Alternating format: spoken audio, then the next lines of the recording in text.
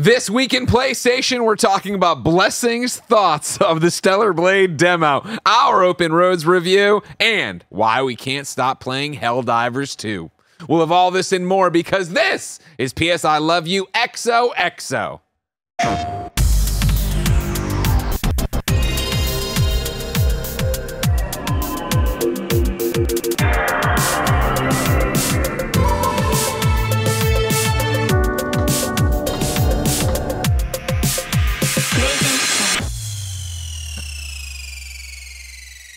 Welcome, ladies and gentlemen, to PS I Love You XOXO, your weekly PlayStation conversation. That's Blessing. That's Joey. I'm Greg. And if you love what we do here, use that Kind of Funny membership to support our 11-person independent San Francisco-based operation. With the Kind of Funny membership, you can get each and every episode of PS I Love You XOXO ad-free. You could watch live as we record it, like DJ Mayer is, Mr. Hawks 182 is, and Unique Technique are. Of course, you could also get those benefits for the afternoon podcast, get all the other shows ad-free, and get my daily multimedia experience Greg way. You can get PS I Love You XOXO with ads and without the exclusive content on YouTube and podcast services around the globe each and every week. Thank you to our Patreon producers, Carl Jacobs, Kieran Hovasapian, Delaney Twining. Today we're brought to you by Shady Rays, but let's start with a PSN message from you, Joey. Yeah. Hi. Hi. Thanks for coming through. This is fun. I'm like very rarely on this show. Yeah, you're not a usual PS I Love You XO person. And I think the last time I was on here, neither of you were here because I think we were talking about Destiny. You guys makes were sense. Like, That makes sense. We're like peace. Give it to me. Give it to Andy. Give it to Fran. Peace? Is that what you said? I said we were like peace. Oh, we were like yeah, comma, we were peace, like peace deuces. out. We're out. Yeah, I go with deuces. I like deuces. But now, Ghostbusters in Destiny. I spent the $20 or $30 for it all. Don't worry, Joey. I'm ready to go. Are you ever going to use them? You tell me when. Ooh. You tell me what we're doing. I gotta see this. Did you play Lightfall? Did you play? When was the last time you played Destiny? I don't know. I It's have not played sounding it good. since I platinumed it. So I have been Yeah. back. I don't know what I did. I think me and Barrett tried unsuccessfully once. We jumped in and we tried to do the stuff, and then it turned out you had to pay for it. And we're like, oh, Isn't it crazy that you can know so little about a game that you platinumed? I put in probably 80 hours into Destiny 2, and like I don't know anything about Destiny anymore. Yeah, 100%. No idea. Played like a fair amount of Destiny. I've never once looked like I don't even know what the platinum would be for Destiny. It ain't bad. It was fun. I enjoyed myself. Huh. Yeah, I want to say I got it in the first month, so it wasn't like outrageous. It was pretty much like play through the campaign, but with the 3 different Classes. Oh, classes. Was that all? Yeah. I'm never gonna play. I mean, as a it was. warlock I or a feel like that was titan. the big task, and like all the other trophies, you were pretty much platinuming as you were playing and stuff. Fair enough. Our PSN message, ladies and gentlemen, comes from Dylan from Louisville. If you want to be like Dylan from Louisville, head on over to kindoffunny.com/PSILY to give us your PlayStation thought starter. Dylan says, in the age of runaway costs, mass layoffs, microtransaction mayhem, and publishers trying to capture as much revenue as possible without breaking the sacred $70 price point, should PlayStation be following the Nintendo pricing model? Hear me out. On the PlayStation side, I consistently wait for steep discounts when buying games. I have a large enough backlog and can push through the initial FOMO that I basically always pay 50 to 75% off for all games. On the Nintendo side, however, I know games will never be discounted more than 10%. So I am much more likely to just buy the game up front. Maybe the additional unit sales is worth it to Sony, and you could argue that I would buy less games overall, but I know in my anecdotal evidence, they are missing out on at least some revenue from me. I'm interested to hear the crew's thoughts. So Dylan is arguing that PlayStation games should be more expensive. I've never heard this. What's wrong with you? People say we're disconnected from how much $70 mean. Dylan's like, listen, I'm using the system to my advantage, and I would like that option removed. That's crazy talk. I think the reality here is more so that with PlayStation and Xbox and like anybody that's not Nintendo at this point, right? On your platform, there's more competition for software. And so like if PlayStation is not discounting their games, then they're just going to see less of those software sales overall, because if somebody's not going to play God of War or Spider-Man, they will probably play an Assassin's Creed or some other big single player game, right? Whereas we talk about it for Nintendo, if you have a Nintendo platform, you're buying the Nintendo games. And so if Nintendo's not discounting Mario, Zelda, whatever it is, you're still probably going to get it for full price, because it's either that or nothing. I mean, maybe an indie game Nothing. or something else, but you're buying a Switch to play Nintendo games. Yeah, 100%. I think they know they have the market literally cornered. There's nowhere else to play these games legally, allegedly. Yeah. Joey, are we missing something? I don't think so. It is. Haven't you always said you wanted to pay more for your games, though? I always I wait until the Steam sales are over in order to buy the games. That's you what wish I list do. during the sale. Exactly. Sale ends, go buy. I need them to be more expensive. Yeah. I think the crossover between Xbox, people who have Xbox and PlayStation and Steam, like 2 out of those 3 is probably way higher. So like if it's not gonna be discounted on PlayStation, then someone's gonna buy it discounted on Xbox or discounted on Steam. Yeah. Compared to Nintendo. Yeah, it's an interesting. I appreciate you thinking outside the box, Dylan from Louisville. I understand the layoffs. We're all worried about that and the longevity of our industry. I don't think this is the move. I don't think never discounting your games is a move because I do think, like Blessing said, it would in fact hurt PlayStation and a lot of these things. If it was, you could never get an onboarding point that was cheaper because there is so much competition. And I would say, and I guess this is a weak part of my argument, honestly, but I would say competition for sure, and then the fact that PlayStation puts out more exclusives, I say wincing, where it's like it hasn't been good lately, but I feel like in general you see more output from PlayStation Studios than you do Nintendo first party. Am I wrong on that, you think? I think you're wrong. I think you're discounting like the breadth of like Nintendo stuff because I think you're thinking of big Nintendo games. Yeah, I'm thinking of Peach just came out, sure, and then Mario. But then like or I think you have like the Mario parties of the world. You have like the Pikmins. You have like I think you have like a larger range of just like, and I couldn't even tell you like a lot of the smaller Nintendo stuff right now, but I know they're there. They're out there. That's like, why I wince because I'm not up on Nintendo's a bunch of library as different much. Kirby games. It's really a moot point because Fire I do think it Emblem's comes Nintendo down. exclusive. Yeah, Fire Emblems. Yeah. It comes down to what you're talking about in terms of people are buying Nintendo for Nintendo, and of course the fact that there isn't as much competition on the platform for a game like you're saying of God of War versus Assassin's Creed or something like that. I think like when it comes to pricing across PlayStation, Xbox, Nintendo, whoever, I think it all comes down to the balance of what are we making more money doing, right? Like what is going to maximize our income? And I think for PlayStation, it is cutting those prices down after a few months or after a year or whatever it is, or maybe even it is like putting games on PS Plus or PS Plus Extra or PS Plus Extra. Extra. I think that stuff balances out where it is, hey, we're getting you into our platform, or for PlayStation, I think it very much is, hey, we are going to sell way more units by selling these games at $40 at some point or $30 or whatever it is, as opposed to keeping it to full price and people not feeling like they want to put down the money for a new. Zip up or zip down? Just let it go, all right? Because if you zipped it down and like you zipped it back. Well, I know I zipped it up. way louder Notice than I that thought, too. I zipped the wire inside of it. Looked at the camera inside and then unzipped it and rezipped it. All right, nobody worry about what I'm zipping over After here. the fourth zipper sound, my brain's like, there's something off. So I haven't been paying attention, but something's not right. Something's not right. incorrect. The audio This is when cues Greg are wrong. finally Yeah. unzips his Yeah, human I'm a costume. lizard after all. But yeah, like you look at the numbers too for Nintendo, and it is like Animal Crossing is the New Horizons sold 40 million or something like that. Something It's outrageous, insane amounts, and that is without as many discounts as you see for like other third-party publishers. And I think that all speaks to the fact that this is a strategy that works for Nintendo. I think once Nintendo starts to see those sales slow down in a way that discounting them makes sense for their business, they'll do it. But right now, and I guess forever, that's not going to make sense for Nintendo because people are going to buy those games anyway. Yep. Well said, Blessing. Let's move on to topic of the show. I don't know any of these things. I appreciate you don't watch either. We have a whole bunch of games to talk about. It's a big old what you've been playing. We got reviews in here. We got previews in here of other things people need to know about. But what I need to know about, ladies and gentlemen, is Joey Noel. How is the Helldivers 2 journey going? It's good. It's not as far as I want it to be. Okay, where are we at? So I'm at level 22 now. Okay. And I want to be higher. Yeah. But there's just not enough time for all of the things, which is the eternal problem. Sure. Especially with this game, because I feel like with a lot of other games that I play frequently, I can jump in by myself. And this is not one where I figured out a good rhythm of playing by myself. Jumping in with other people, I don't feel like is also super great. I feel like half the time I jump into like one of the parties that aren't full, like on the map or whatever like that, it's I get kicked out immediately after and I have to like go hunt for another one, which is like not particularly fun. I just want to keep playing. Put your friend code out there. Yes, I could. But then here's the other problem is Don't I listen. don't always want to play when I have to talk to people. I usually am like zoned out and like watching something in the background or whatever. And I feel like if I put my friend code out, then that Here's what I'll tell you: somebody who's requires put his chat. friend code out and broke his game, but then he Yeah. got it fixed. Good job, Arrowhead. Is that most people join and they don't expect me to talk, and most people join and don't talk.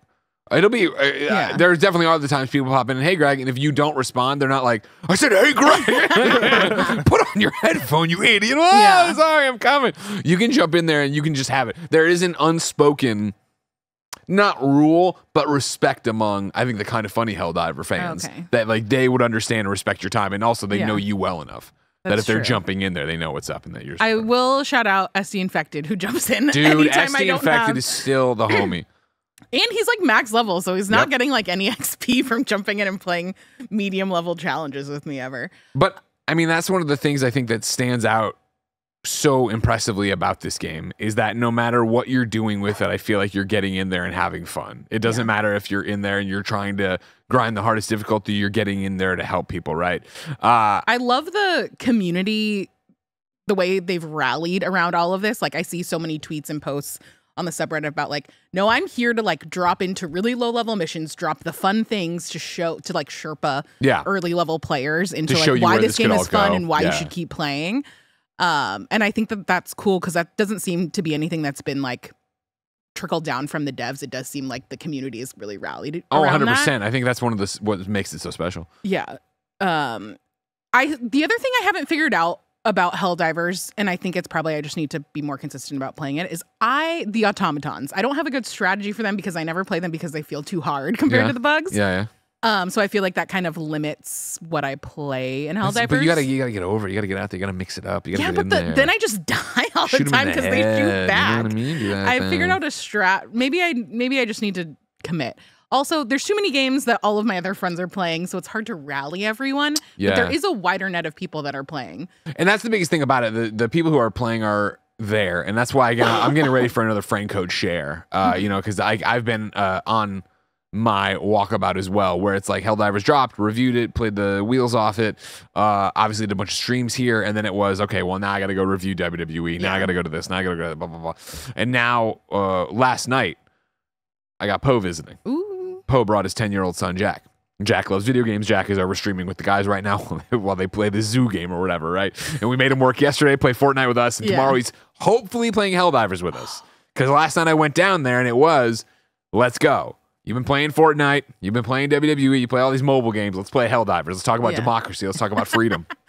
And it was, I don't think about it often of like, to me, because Jack will text me and talk to me about video games. I'm like, all right, cool. He's one of us. But I take for granted that in a world for a 10-year-old of video games, it's just so wide. And so when it is that he knows Fortnite inside and out better than you and I do when we're playing, we're asking him things yesterday. Yesterday we were playing and he's doing the tutorial. And I was like, all right, you know, yeah, use your grenade, you know, hit right on the D-pad. And he kept like cycling past it and doing, I'm like, right on the D-pad. And finally his dad goes, Jack, do you know what a D-pad is? And he goes, no. And I'm like, I'm so sorry. Like I just assumed it's, oh, okay. And so, That's so funny. you know, we're playing, we did the initial mission, and it's also that thing of like, Helldivers obviously starts very easy, very brain dead, you know, run to this thing, get the thing, do the thing. And it's like, you're not even shooting that much. And so we did 2 of the missions and I was like, you can stop playing if you want. We can go back to Fortnite. We can get back to him. And he's like, no, I'm in. I'm like, okay. So it was like, he had the hooks in him. And I think if we get out there tomorrow and it is the squad, it's you, me, Kevin, and him running through, being clowns, Kevin screaming, us going up against the big monsters, dying, dropping things on. I think he'll get it in a way that'll stick with him. So I'm hopeful we can bring democracy to the younger generations this way. I think it's just such an approachable game because the mechanics like aren't particularly hard. It's like you figure out what toys you want to bring with you and then you just shoot everything. It's like not overly complicated to teach somebody. Yeah. It's not like what we'll have to do to get you back into Destiny someday or like, oh, this is the meta. Even then, like, am I going to be like, for Destiny, I don't feel like I'm going to be chasing anything with you. It's going to be like, let's drop in and I got a Slimer ghost and this is going to do the thing and I'm having fun But if with we it. drop in for the new campaign for, And light. and No, I'm just making it up. something with light. I want to say Beyond Light, I but thought that's like a something with way old N. one. The final shape. There we go. Final I don't know. shape, Why that's did I it. think it had light in it? I mean, I think like half the Destiny expansions have the word light in it. Yeah, that's true. People love light. Beyond light, lightfall. But then you have to figure out like the boss mechanics and all the phases of damage and all that stuff. You don't really have to do that with this. People love Helldivers as well. I asked why everybody else couldn't stop playing Helldivers. Neo wrote in and touched on something you said, right? The game is impeccably designed around fun and friends/others. The ease of playing with a newbie is just as welcoming as playing with elites. Entry is easy and the skill ceiling is high. What an absolute joy of a time. And again, that's back to it of like, last night, sure, I wish I'd gone up 3 levels or whatever, but just playing with Jack was fun, and running and shooting the bugs is fun, and especially for me, of like having taken a couple weeks off because of reviews and things because I can't spin plates. I got to be focused on what I'm playing, right? To get back in yesterday, it was like get my wheels going again. What am I doing again? Okay, what am I grinding for right now? And again, that's outside of. Even this is such an interesting one, and so many people wrote in saying this truly feels like a live service, right? Because like the way it continues to pull even when you're not there. Like I haven't jumped into Helldivers like in 2 weeks, we'll say, right? And I still feel that I'm part of the community because I'm still participating online. Last thing I really did was when I was trying to help get the mechs unlocked and all these things. But like you're seeing the things and the Ministry of Truth and the denial of flying bugs, and like they've done such a great job of making the world all around it, right? Mr. Minstry wrote in and said, in the Raising Kratos documentary, Corey Barlog says the key to a great game is the question, why am I doing this? I think this is the first live service game that answers that question properly. It keeps you in the fight, not for the gear, but for the mission and the immersion gameplay, right? That you're going through and doing this thing. So many people wrote in about how much fun it was, changing up your loadouts, being a part of that. Like, it's still something I can't believe they nailed, right? I can't believe after 9 years they came out and nailed this game the way they did.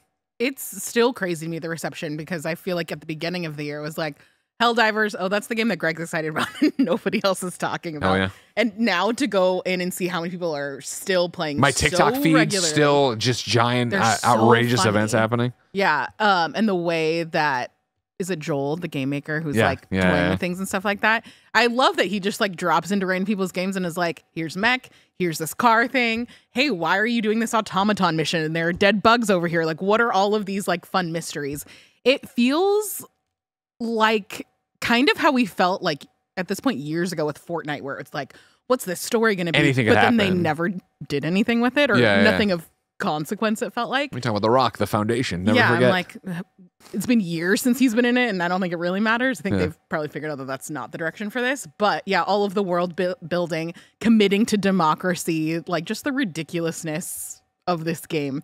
And I think this is the first game in a long time where I've laughed so much playing with people.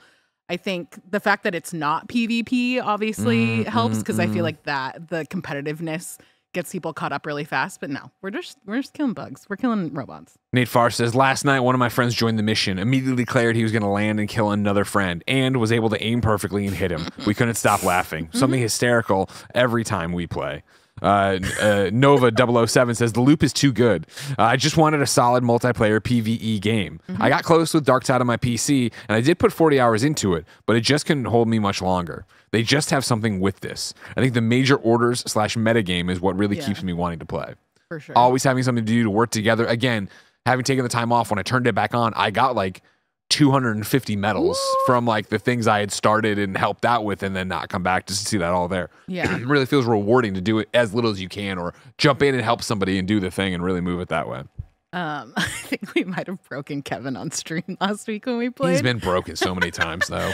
But it was one of those things where Kevin put down a turret, Nick put down a turret, Kevin called down another turret on top of Nick's turret, which had already been there, which then of course got Nick mad. So then Nick killed Kevin, and then Kevin was mad about that, and then Roger killed Nick, and then Nick left without any of us and none of the samples. And it was just like, there's no other game that we can do this in where like people aren't taking it too seriously. Yeah, you're cranky about it, but it's also part of the fun of the game. Exactly. It's not like Call of Duty where like the progression is really or I don't even know if that's Call of Duty, but like it's not really halting your progression that much. Are the 20 samples that we missed really, do they matter? Yeah. Blessing, what's it going to take to get you to stop playing Tekken, to stop playing Stellar Blade demos, and come over here and play some Helldivers? Have you played it at all? I played once on a stream. I enjoyed it. Like, that's the thing is, in the perfect world, I think I would be playing Helldivers.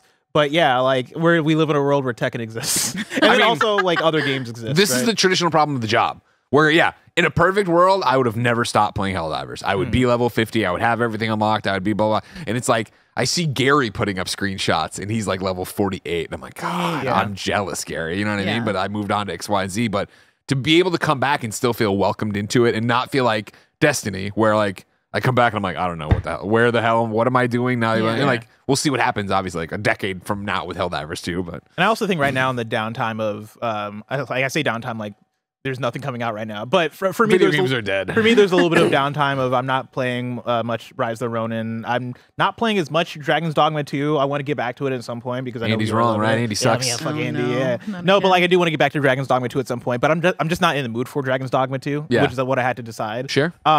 I think I am reverting back to, all right, what are the things that I love? And so like I think for a third-person shooter, I like a third-person shooter, but I love a fighting game and I love a roguelike. And so right now I picked back up Hades and I'm playing a lot of Hades. Yeah. And so like I started doing that. I took a couple days off this week because I had a big trip with both GDC and then PAX East.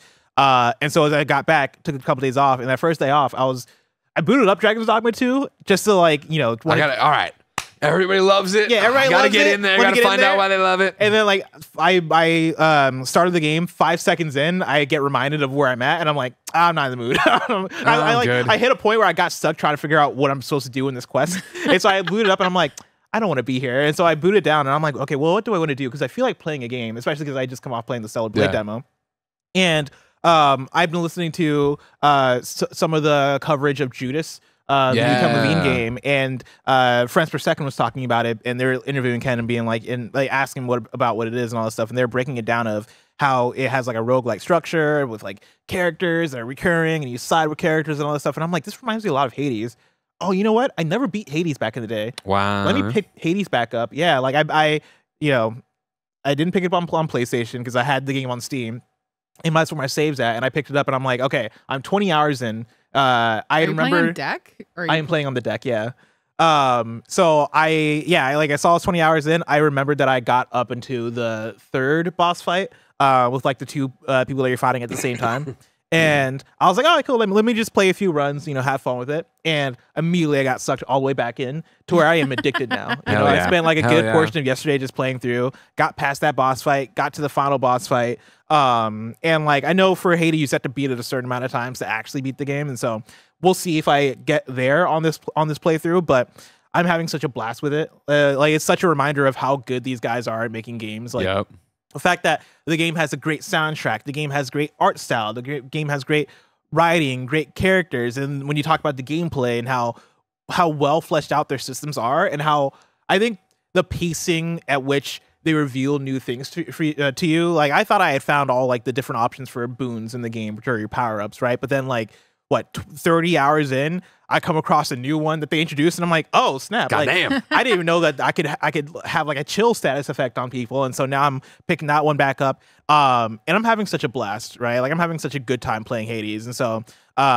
it for me is like kind of my comfort game right now. I think I did a stream a couple weeks ago where I like did my ranking of video game genres. Like just like whatchamacallit, like a tier list of video game genres. And my S tier, I put roguelike in there. Nice. And I think that's just become me in the last few years between Returnal and games like Rogue Legacy and Dead Cells and stuff, right? But then like, Hades included in there. I'm like, dude, these games are so fun. And I can't. And Balatro, don't forget Balatro. Oh yeah, and Balatro. That's the other thing. Yeah, Did you ever do Balatro. Rogue Legacy 2?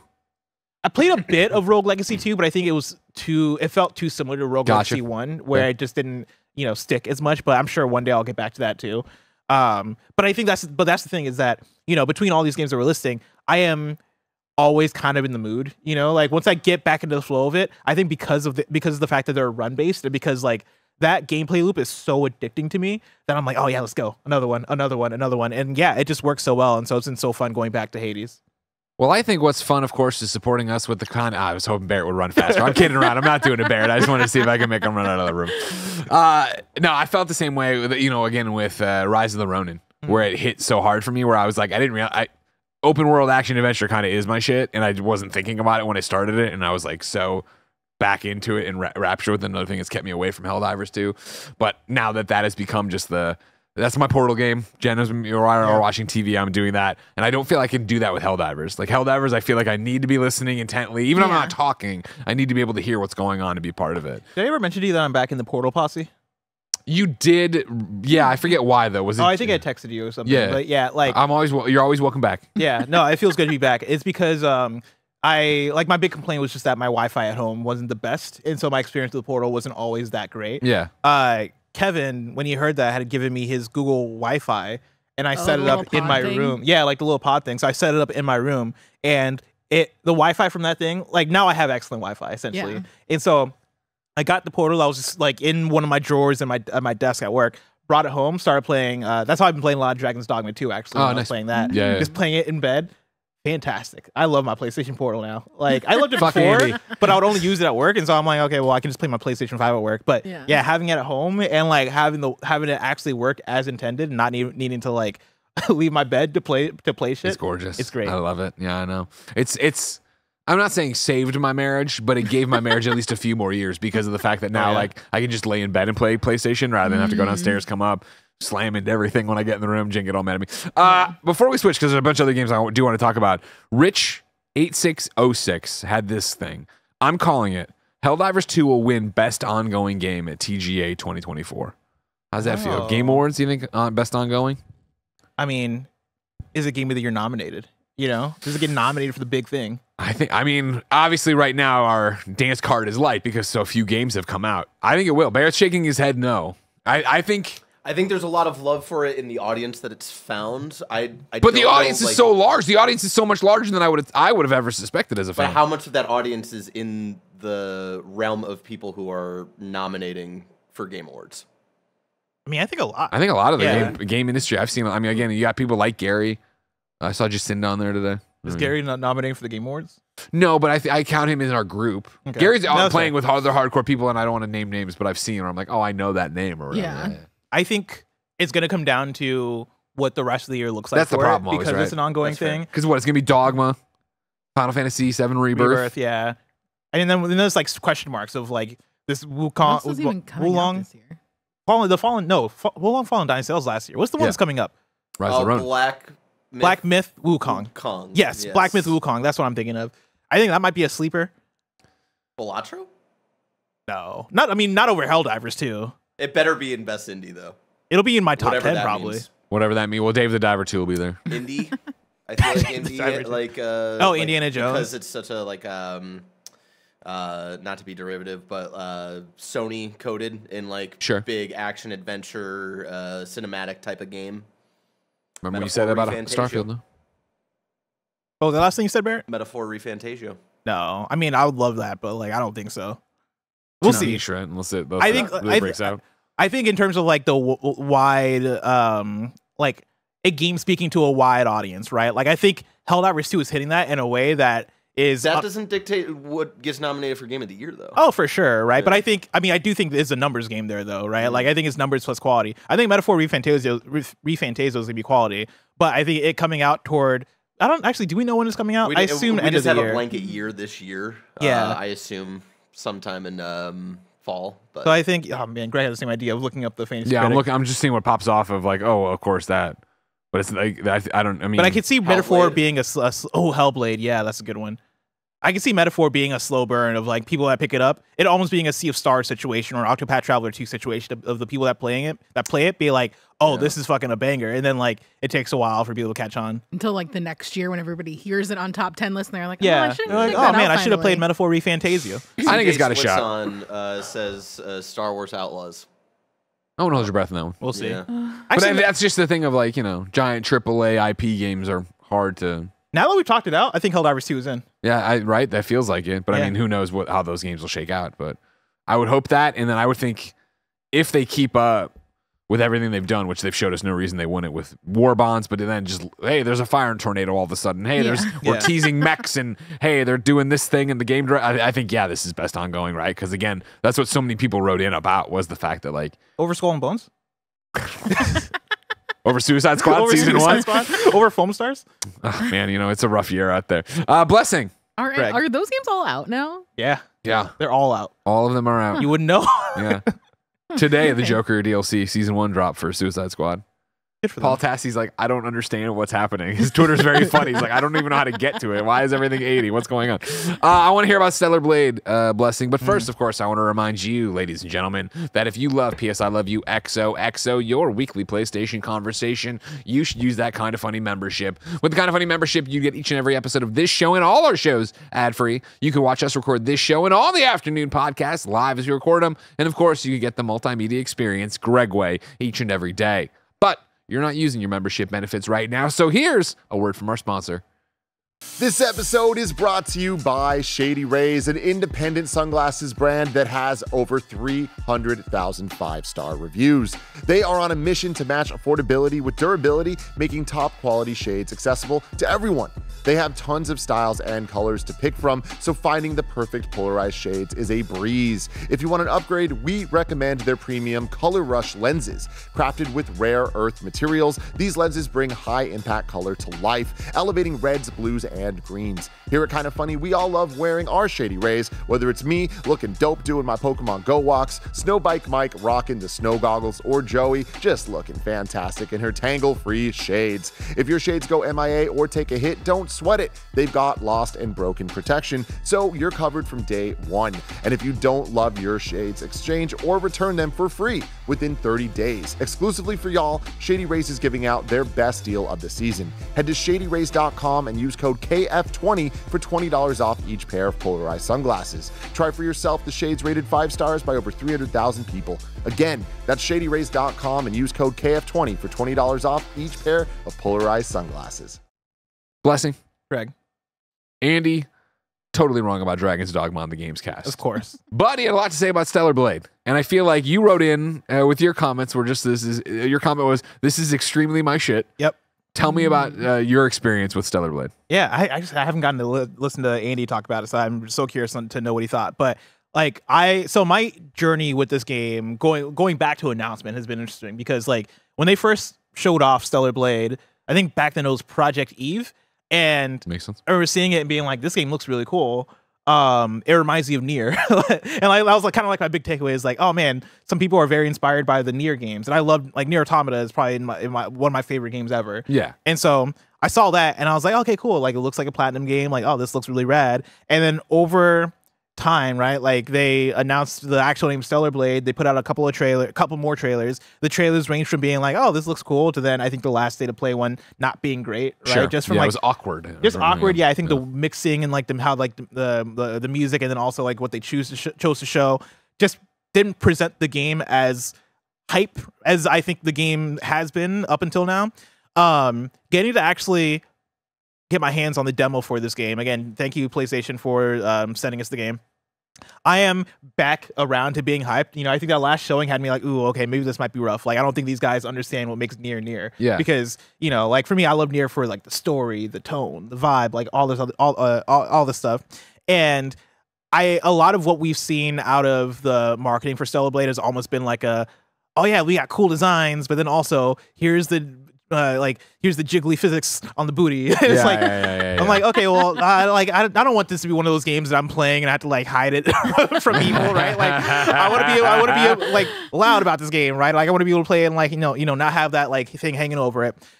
Getting my hands on this game, that stuff isn't as prominent as I would have thought. You know, like I never noticed one scene where I was like, oh man, this feels overly fan servicey. I'm sure that stuff is going to be in there, but from what I played, I was like, oh no, okay, no, like that stuff doesn't seem as front and centered as I would have assumed based on internet and some of the marketing.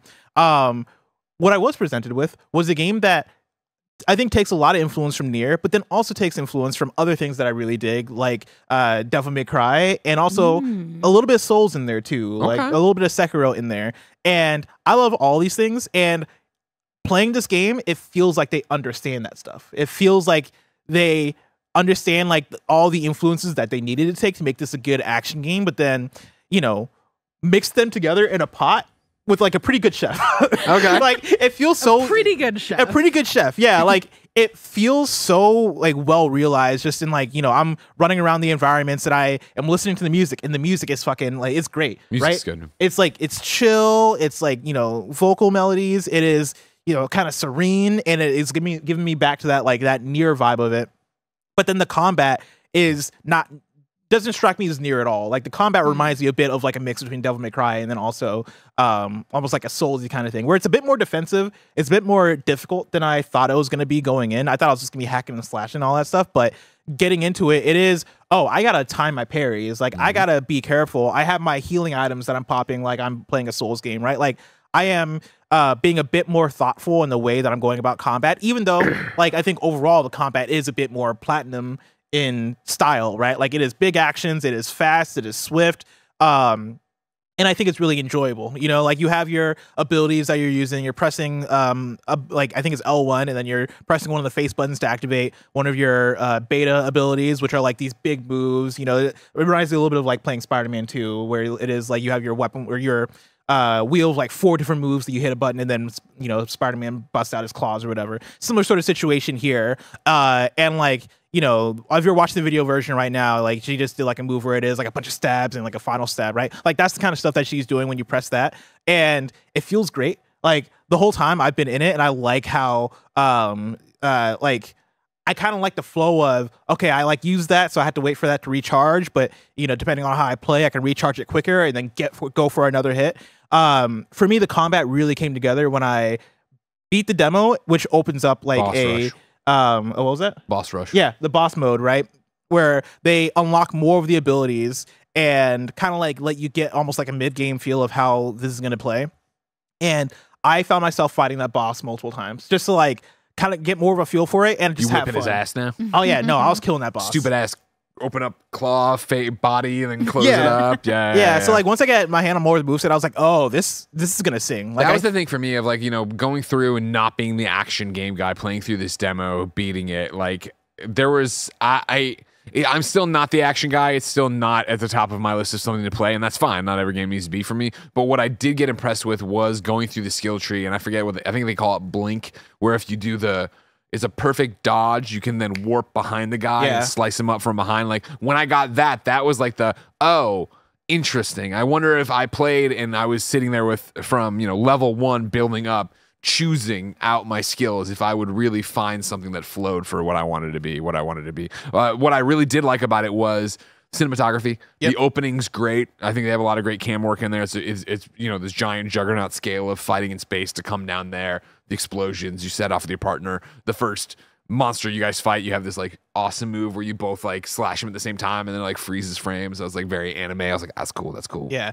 Like I think the style of the game is so cool. Yeah. Like when you look at the enemy designs, especially the boss designs, I'm like this has like a rad style behind it. The one thing that I'm still kind of waiting for is for story to capture me. There's nothing in the demo story wise or narrative wise where that's why it's so hard. You get tossed into these things and it's like, is this where what you about? Like I feel like easing into it would have done so much for me to be like, oh wow, I like this more. You know what I mean? Like it's in general, I'm not an action game guy, so it's like whatever. I've never been the Bayonetta, I've never been the DMC guy, but what they were doing with and playing with seemed cool. And if there was more of that story in it, I could see me not struggling on with it, but giving it a real shot. Yeah, and I could see it going places. Like I could see that story building and the characters building. Like they start you off in a place where it is, all right, these people are already established. Like I believe it's the beginning of the game, right? But and I have to assume so because I believe the save data for the demo when it comes out to everybody is going to carry over.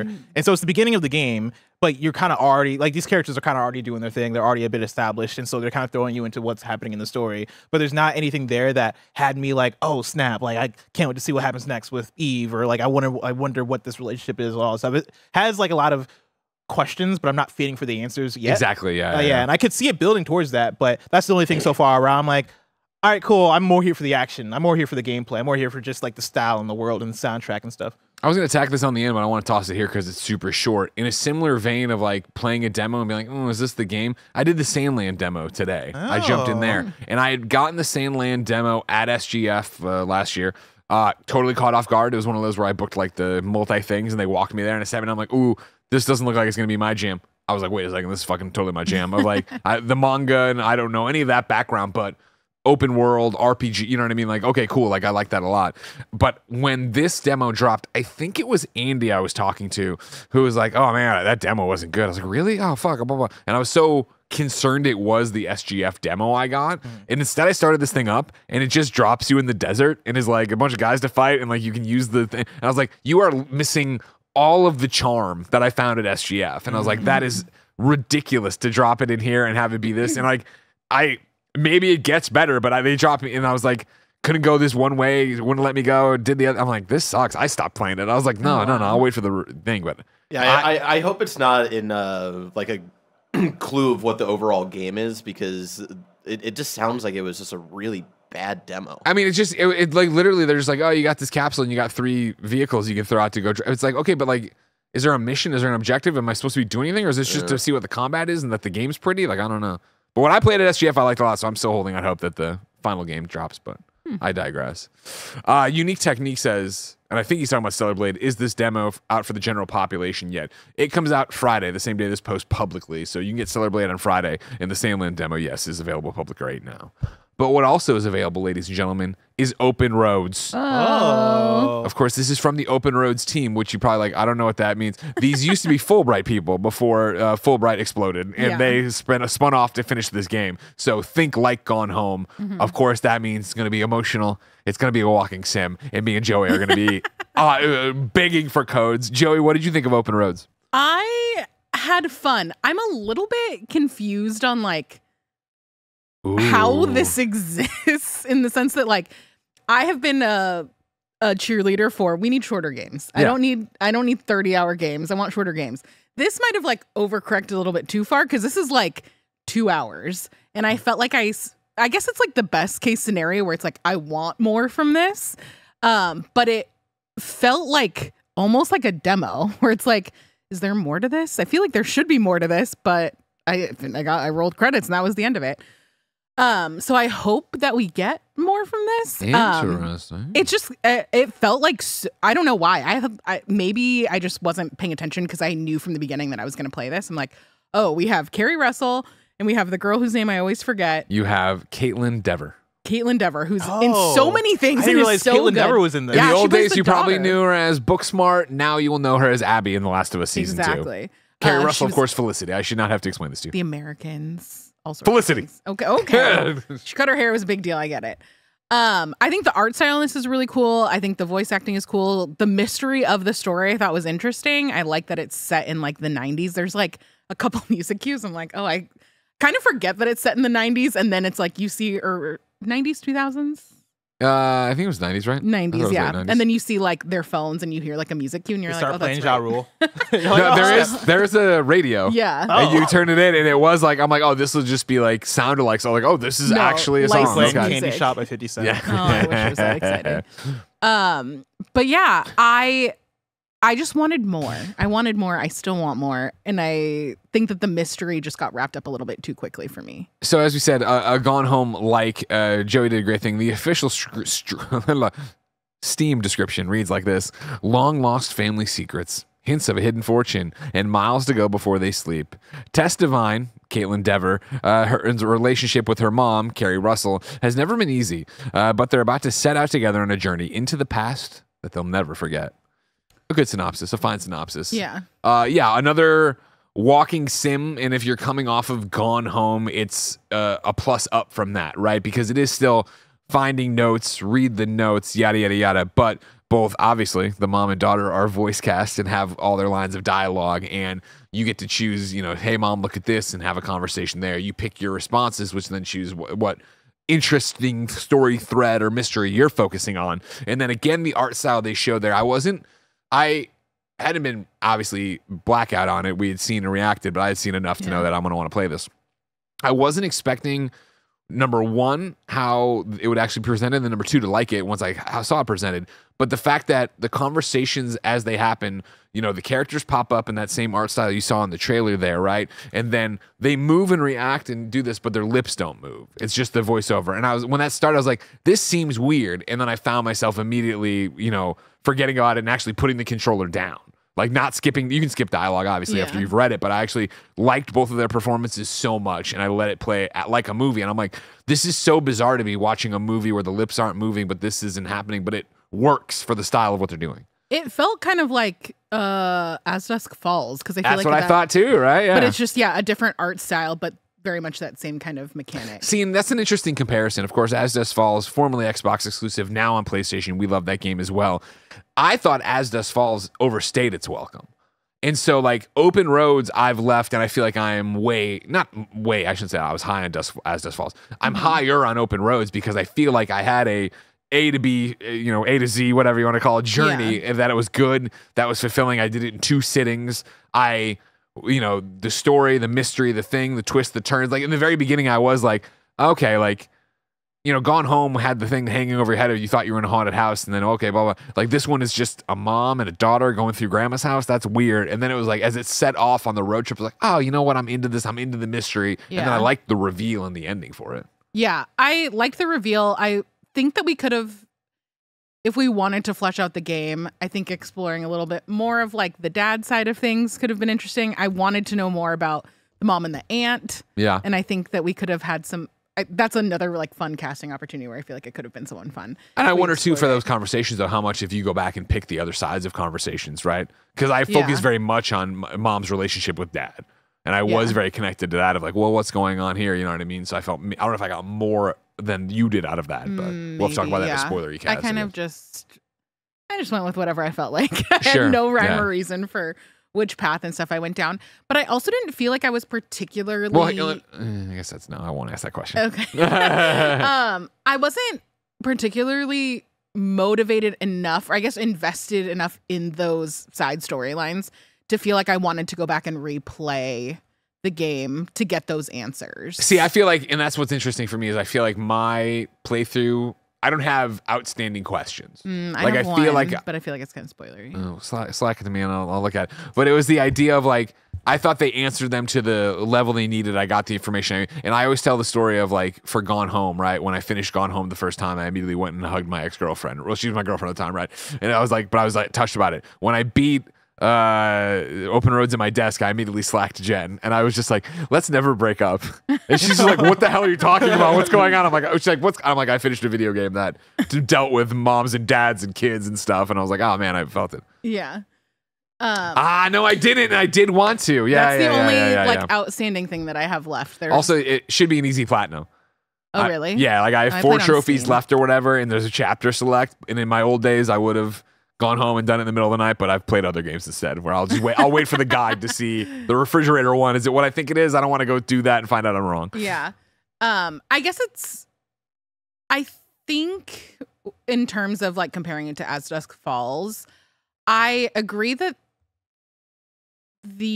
I think that it was a little bit longer than I would have wanted, but I felt more invested in the side stories, obviously, because we have more time with all those characters. Sure.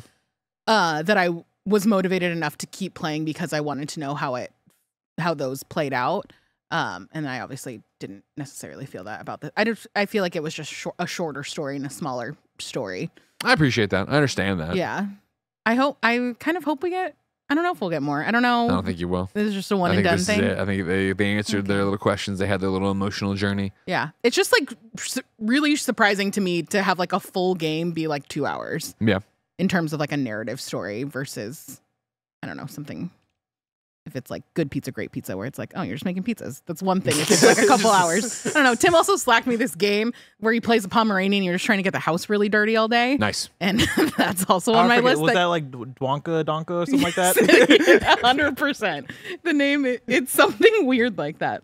So in the chat, Pooley GT says $20 might be too steep for a 2-hour experience for me. And I think that'll be the case for a lot of people, right? Where I think, I can definitely see that. I totally understand that. It's on Game Pass, right?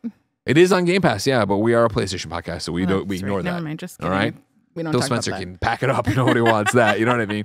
But I get that. But then I also double back to being me and liking games so much, found this more fulfilling than most of the movies I watch.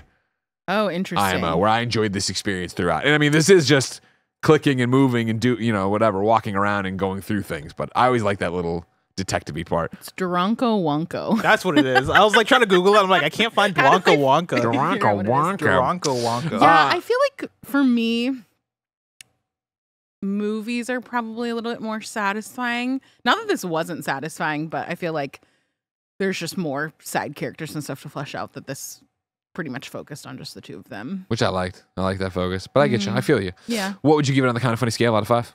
I think it's a solid 3. Okay. An okay. An okay I think from it's Joey? okay. Yeah. It's not bad. It's just, and Oh, I no. feel like it's hard because it's less than I wanted it to be.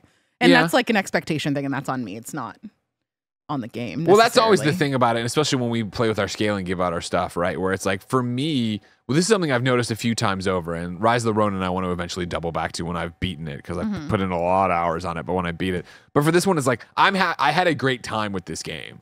But to sit here and talk about 2 hours, to sit here and talk about, not necessarily feeling like you got everything out of it, that's where he gets into, like, what is it on your own personal scale? Yeah, what would you give it? I think I'd still come down. I would come down on 4. I still think it's better than most movies. I was happy. This is, again, you can go ahead and get your pitchforks and everything else ready. I enjoyed this more than Poor Things, and we bought Poor Things. Fuck? What the fuck? Hold on. Poor Things we're was not- like maybe my favorite movie Poor of last Things is year. like in my top 2 movies of last year, and What the was other your one's other one? Oppenheimer. Oh, yeah. Yeah, I really like Yeah. Oppenheimer. I hear you. I And respect it. TMNT. Don't get me wrong. It's just like eventually watching Poor Things. We're parents, so we have to break everything up into multiple nights. Oh, yeah, that's Night probably 2, not I great started for playing this. Rise of the Ronin on the portal next to it while I'm watching it. It was So fucked fun. up. I enjoyed it, but like, I will think about Open Roads far more than I think about Poor Things. I think about Poor Things almost Shocking. daily. I think about it all the I- time. Hey guys, think I about it understand. constantly. All right, I understand. I'm an idiot. I get it. I'm sorry. Crazy. All right. Frozen Empire. Go see it right now. Thank you, Barrett, for the laugh. The last thing I had on here was Ocho. Oh. Of course, this Cool. is OTXO. This is a game you might remember if you're a true blue Kind of Funny fan from last year's GDC Kind of Funny Game Showcase we did, where we had what I think it was 12 or 14 independent developers come through and show their game. Ocho, OTXO, came through and was shown off, and it is basically a black and white Hotline Miami, if we Oh, want to that's cool. boil it down, right? Today, as we are recording, this dropped on PlayStation 5 and 4 and Nintendo Switch. So it made its console jump, which is huge or whatever for them, of course, as an independent game studio. But jumping back into it, it was like, I think I did the demo or watched the demo, I forget, and then I think I was like, I'll get to that eventually, and I never got to it. So to jump into it for the first time today and start going, holy fucking shit, what a game. Like, bless, you Right? remembered it. Did you play a lot of Yeah, it? Did you? I didn't play it when it came. It was same as you, where Yeah. like we saw it. I remember playing it on the couch with you and the developer, but then like I had downloaded it on my PC and just never had the Giant time to get lizard. back to it. But yeah, it was a really fun game. So black and white, as we were saying, the blood is red, the ammo count is red, the multiplier is red. And what it is a roguelike. You're doing runs of Hotline Miami thing. In the very beginning of the game, you find a mask, you put it on, you wake up on a beach. This guy walks you through this place, and he's like, you might have a way to get out if you keep doing this, but you have to kill the thing in the center kind of stuff. And so I think, Barrett watched me and came over, and he's like, I turned around and told him, he's like, I was going to ask you, why are you playing Hotline Miami again or whatever? It is very easy to look at it and see that it is very clearly inspired by Hotline Miami. It is that top-down perspective. It is the move around, shoot everybody, kill stuff. But they do a bunch of different things with it that make it different. It can still feel like Hotline Miami, but I found myself playing it incorrectly because I was trying to play it like Hotline Miami, right? Like, there are guns everywhere, right? Whereas Hotline Miami, I always felt like I was limited on ammo. I should be throwing stuff. I should be doing more of this. You can between the rooms you go, your health refills, which is super nice. Obviously, making it easier. Obviously, the black and white business. The bartender you see every so often in the very beginning, he's the guy that in between a set number of rooms at the beginning, you get a drink from that'll augment your run, right? So it is like, you can do this and have more health. You can do this, you'll be slower, but get more of this. You can draw all the weapons together by holding this kind of thing, which is neat or whatever. But the big change that I'm still wrapping my head around is the focus. You see it right there. If you're watching, it's running around, slowing down time, giving you the Max Payne bullet time kind of deal, right? And so I was, for my first run, really using it as if it was like, oh, this is a special ability I shouldn't use too much. Where it really became, for max number of kills to upgrade that thing, I really should be using it. Pretty much every encounter because it refreshes so much that you can take out part of the room, do it, get in there, do the thing, blah blah blah. One of the things I wasn't expecting because I hadn't watched the trailer and forgot all about it was that giant beast there spinning around the snake. Like there was a boss battle, I got through it, I beat that guy and moved on or whatever. Like the game, obviously at a glance, is Hotline Miami, but I think it's doing things to separate itself from it and take the great ideas of Hotline Miami and add its own. So I'm having a great time with it. I'm excited to play more. Oh, yeah. And fucking banger of a soundtrack. Would you believe I picked up Hotline Miami like a month and a half ago and just played it randomly? I would. Yeah. It's kind of timeless, you know? Yeah, it's a good video game. Yeah, it's a good ass video game for sure. Do you know what I picked up also like maybe like a week and a half ago randomly? A musical story. Remember this game? Oh, Stray Gods? No, not Stray Gods. A musical story. It's like a jazz inspired like rhythm narrative game. Yeah. I told you to play this, I think, at one point. Did you like it? Musical. Oh, I do. I remember this art. I did. Yeah, I played maybe like a quarter of it, which is like 15 minutes. Because the way I was earning trophies, I was like, "Oh, this is a short game, isn't it?" I like the little bit I played. I kind of want to go back to and finish it real quick, but like, yeah, like I think my only thing with it is that it seems super simple. It is like they do like a rhythm pattern, and then you do that rhythm pattern, and then like they kind of go on to the next thing. They have fun with it, introducing more like elements with like different instruments and stuff, instrument types, I would say. But yeah, really fun, really cool. I liked it. Like Jimi Hendrix inspired type of story, but just also typical rock band just trying to make their way to a music festival, and also just like interesting commentary on creativity and drug use and stuff. My only gripe with it is the commentary. Yeah, pro drugs. I don't think so. Drugs.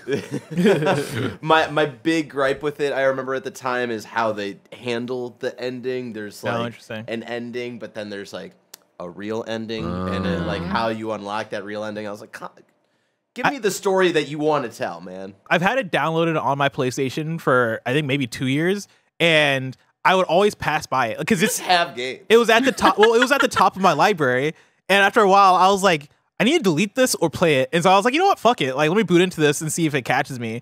And those first, the 15 minutes I played, I was like, hell yeah. But then I got tired. I went to sleep. It happens the best the of real us. enemy of life. Just being tired. Did I tell you that I fell asleep during Dune 2? How do you fall asleep? Did you see it in theaters? Yeah, I was very tired. Dune 2 is like the loudest movie I've ever heard, and I've never actually seen it. I've just seen movies next door to it. When me, Tim, and Nick went to go see Ghostbusters again in review or whatever, like this just... we were like in previews and it was shaking and reverb, and Tim just leans over and Nick goes, Dune 2. That happened to us during Kung Fu Panda 4. There was like some really heartfelt moment, and I think it was Tim and Nick looked at each other and were like, it's the Taylor scene. Swift It's concert the scene. movie. No, it's I don't know. I've never seen Dune. It's the big scene. Oh, you haven't seen Dune? No, I everything I know you saw about Dune, I've learned from TikToks. There was the guy They ride the who- worm. Yeah, there was Lowell Overruled, who's like this public defender guy who I really like on TikTok.